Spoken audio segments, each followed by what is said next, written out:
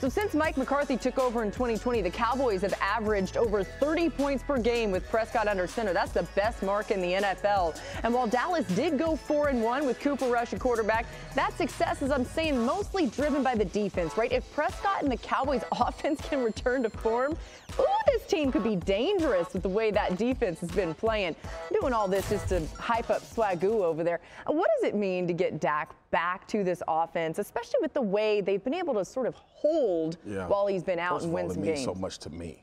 Just personally, I'm just happy. Are you a little twinkle in that eye, a little glimmer over there? 8 minutes and we're talking about you. This team is going to be more explosive offensively. They don't have to play as conservative as they've been playing. What's best for Dak Prescott is not what's best for the Dallas Cowboys. See, but you're missing the whole point. I'm not saying you roll Dak out there and you intentionally throw 35 yards. You just said be more explosive. Be more explosive. Man, let the man finish, Dan. I know. Damn, boy. Let me get done. All right? Cooper Rush game plan. Can we agree that when you went into games with Cooper Rush, you said, we gotta set them circumstances. If they go this way, this is the wheelhouse. We got 8 plays, man. This is the wheelhouse that we want to stay in. Sure. That wheelhouse is a little bit bigger with Dak Prescott. Okay. I'm not saying you go out there and you think you got to bombs away 40 passes a game. Sure. You could stay in the same vein, but give this defense a 14-point lead, like you weren't going to take chances of doing with Cooper Rush. You're probably gonna win a lot of games. All right, so because I don't think we disagree. I think you want to disagree. I don't think we disagree. No, I mean I think the big change for this offense. You're right anyway, so it doesn't matter. Yeah. No, the big change for this offense under Cooper Rush was they put him under center more. Yep. They went way more max protection, way more play action. But I don't believe that was strictly because just of Cooper Rush. And everyone might look at these numbers and say, well, they're not that different. They are. I mean, this is a massive difference. We put Cooper Rush under center, less shotgun, way more play act. I mean, that's a big difference now, max protection. But I don't believe it was just because, well, it's Cooper Rush. We talked about the injuries to this offensive line. So through this process, did they not realize that maybe it's not the best thing for Dak Prescott, but it's the better thing for our offensive line? Yeah. It's not the best thing for Dak Prescott, but it's the better thing for our two backs. And that's why I think, like, to sit here and say we're just going to become this chuck and duck explosive offense. Well, that's not what I'm saying. But how do you explain? Let me ask you a question. Getting a 14. Go ahead, Key. Let Key go, and then you can ask. Quick with mine. Go ahead. It's simple for me. Keep the Cooper Rush game plan. I agree. Keep that same game plan.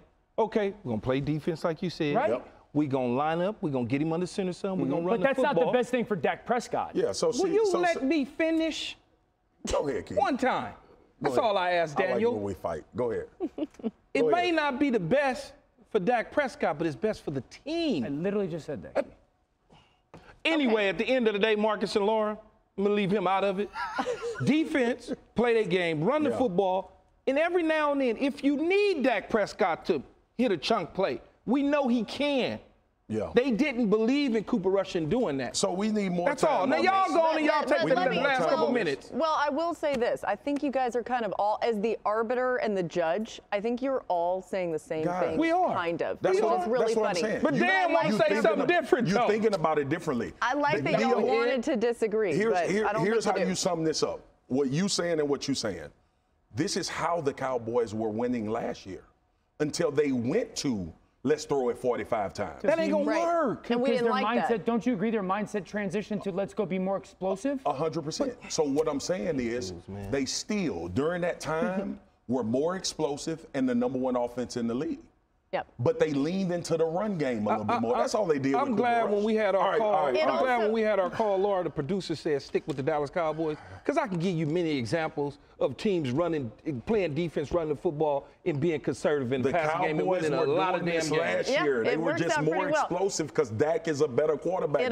That's my point. It helps when you have a run game that's having success with Zeke and Tony Pollard bringing some explosiveness. Thanks for watching ESPN on YouTube. For live streaming sports and premium content, subscribe to ESPN+.